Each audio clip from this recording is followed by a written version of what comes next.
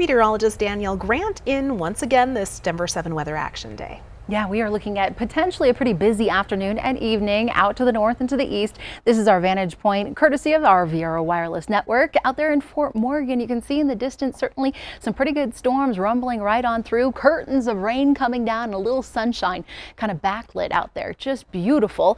Nothing has been severe just yet, but we do have the possibility heading into these evening hours. Here's a look at our severe outlook. That bullseye for trouble, that's going to be right there around I-76. Sterling, Julesburg, heading into Nebraska. I'm looking at you. Put the cars in the garage because hail is definitely going to be a possibility within some of these storms, plus some really strong winds, 60, 70 mile per hour wind gusts, and tornadoes also likely.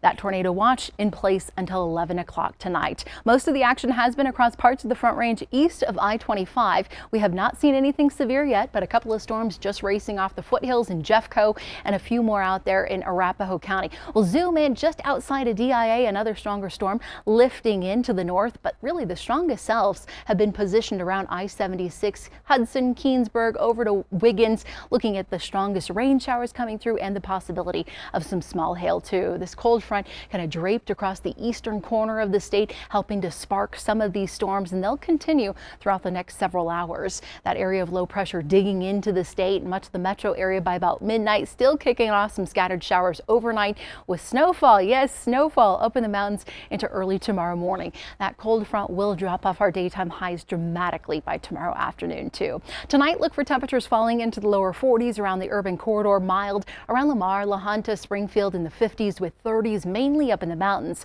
I'll show you our statewide futurecast. Here we are about 6, 7 o'clock.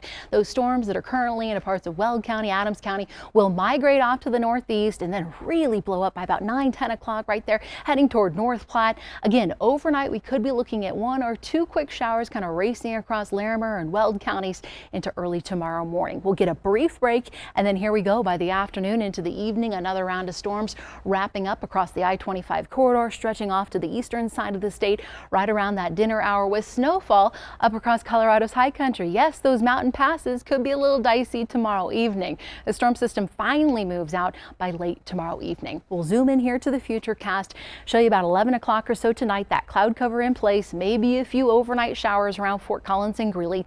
8 a.m. you wake up partly cloudy skies, and then right after lunch, here we go again. Scattered showers and thunderstorms impacting the metro area. Good news about tomorrow, it does not look like these storms really have the oomph, so to speak, to turn severe. These snow showers will be winding down up in the mountains as well tomorrow evening, but it's just kind of a cool day, a soggy day with highs only sitting in the upper 50s for the metro area, 40s and 50s for the foothills and into the mountains. Don't worry, if you like the sunshine and the heat, it's back midweek ahead of our next storm that cruises in on Friday and into the start of the weekend.